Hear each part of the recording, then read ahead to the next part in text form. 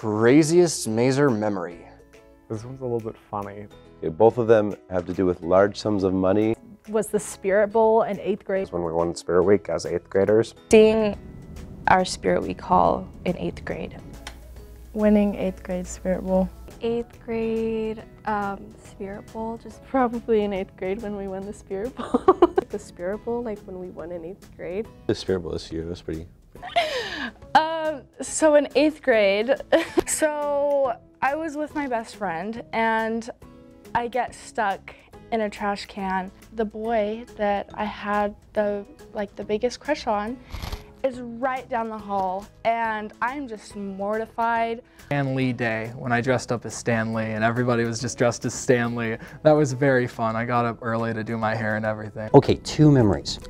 I had a wonderful idea and it was to steal my friend's car. The funny thing is that I basically nabbed their keys without them knowing, just right in front of them.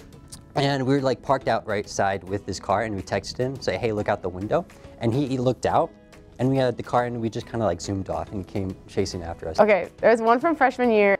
I think Lacey Gazaway and I, we were like on the way back on the bus. we decided we were gonna take like random numbers. And so I texted Sean cat facts. He didn't know who it was until last year. Miss Cannon thought there was an earthquake, and so she just ran out of our room and left us to die. In 7th grade, during an assembly where they take all the choir people and send them from the crowd up to the stage, he was sitting next to us and he's like, wait, looking at all these people, what's going on? And he went up and joined them without being in choir. One, the amount of money that we donated to Save Nyan's Beard. And I was wearing khaki pants.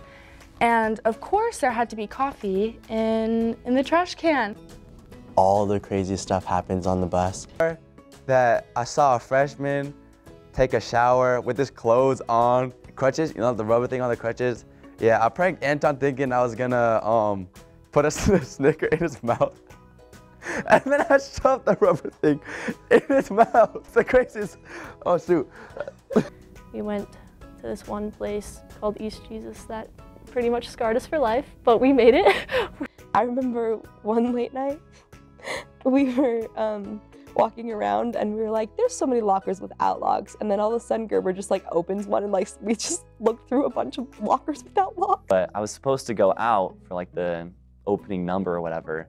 And then I missed my cue, and so then Gerber had to call me out there in front of 1,000 parents. And we filled Simmons's office with balloons, and we were here till like 4 in the morning, like blowing up balloons.